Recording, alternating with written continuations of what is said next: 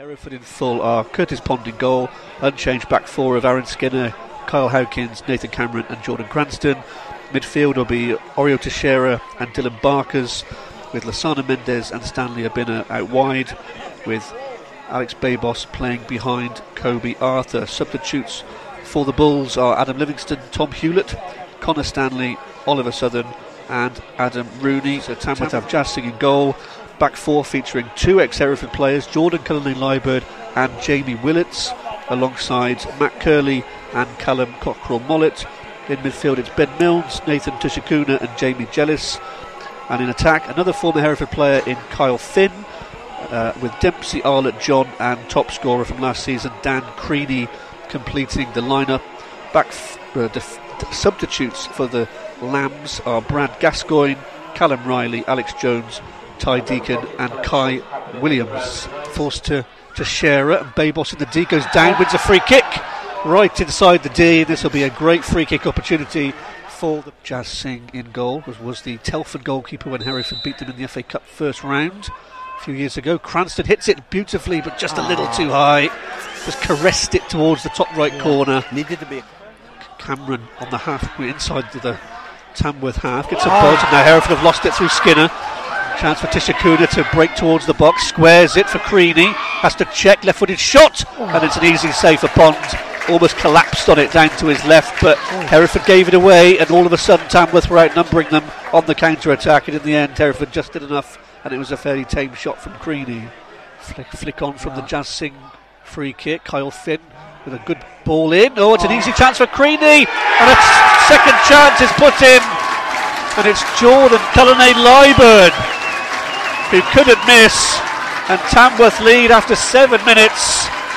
Kyle Finn put a dangerous ball in. Creaney should have scored, and somehow the ball looped its way into the path of Cullinane-Liburd, who had an empty net to find from around 6 yards. And after Hereford's bright start, Tamworth have found the back of the net. Tamworth clear. Pond calmly chips it over Creaney to Howkins, who's charged down. Creaney is offside, but it doesn't matter because Ben Milnes has smashed it into the back of the net. Well, Creaney left it and Milnes fired it home. It was terrible communication involving Curtis Pond. Nathan Cameron is going over to the referee. The referee is going over to the assistant, because was Creaney affecting play? Because obviously Pond wasn't sure whether to come or go, and offside is the decision. Finally. The goal is ruled out because I think Dan Creaney was affecting play, arguably. Creaney gets there ahead of Cameron. Now Tushikuna has a man to his left and Arlott John. Trying to take on Skinner, goes outside, low ball in, and Creaney got something on it. And Babos goes up, as does Abina, trying to hold it, can't get it to stick though. And another shot comes in, and it's just wide of Curtis Pond's post. He was a corner for the Lambs. Plenty of height in there, as we know. And it's a chance for Tushikuna at the back post. He should have got it on target, arguably should have scored, but he cross from him towards the back stick. Little flick header. Was a chance though at the far post, could be go anywhere, and it's in the back of the net. How has that gone in? And it's Creaney that wheels away and celebrates.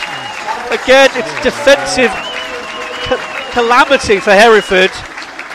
Not sure how somehow that worked its way into the path of Creaney, and he taps it in from almost on the byline, with Pond and a Hereford defender flat on the floor.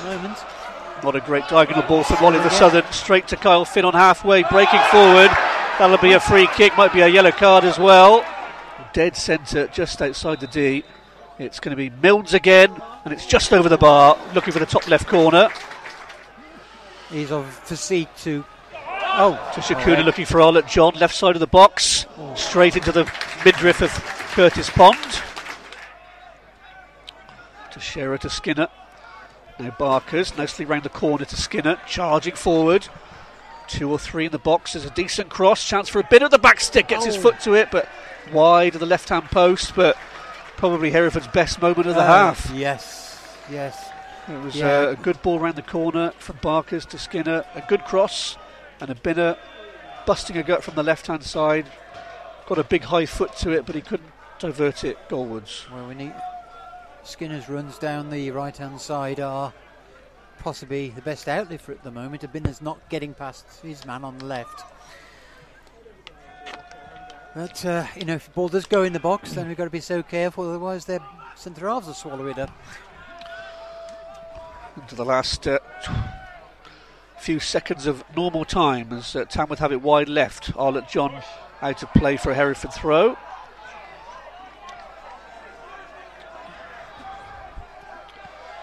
Looking for an official's board, but can't see one, or no obvious signs of one. Again, Arthur got caught late. Again, the referees let it go. And Tamworth can break on the right-hand side with Kyle Finn. Onto his left foot inevitably. Leaves it for Tishakuna to shoot. It's a great effort, it's a good block. Cameron and Southern between them. And it's out of play for a throw. In from Cullinane Liebert. From Willits. It took a deflection though, and Cameron clears for another attacking throw. Corner for Tamworth. Willits up and over the bar. Oh, it's kept in play now. Oh, it's volleyed in by Kyle Finn. Of course, Kyle Finn. And now it is all over. Tom Hewlett's been on the pitch a couple of minutes, but there's nothing he can do now. Hereford are 3-0 down. And it was a Willits header from the corner that looked like it was going over, but it actually went to the right-hand side. And I think Hereford expected it to drop out for a goal kick. It was kept in play. It was turned back towards the 6-yard box, and Kyle Finn smashed it through a crowd into the back of the net. And Tamworth have a 3-goal lead, and it's more questionable defending. Lose by an even heavier scoreline. Cranston with a cross. Oh, there's a header, and Jazz Singh tips it onto the post. And once again, chance for Babos on the follow-up, but some desperate defending, but heroic defending. Let's put the ball out for a corner when Babos was about to tap in a rebound, but it was as the throw comes in. Willits going up again. Hereford not dealing with it, and it comes through a crowd again, and it's in the back of the net again, and it's Kyle Finn again, and it's 4-0 from a long throw. Simple as you like. Cullinane Leibert's throw, half cleared to the edge of the box. Kyle Finn had a go, and it went through a crowd. Curtis Pond didn't move, and it nestles in the bottom right-hand corner. And Kyle Finn has 2 against his old club, almost 2 identical goals. To Shearer helping him out, but it's Kyle Finn looking for the hat-trick.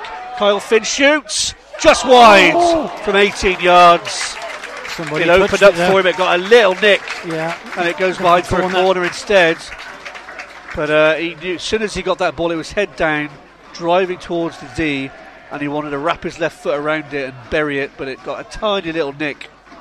And without it, it might have been the most absurd thing of a Kyle Finn hat-trick.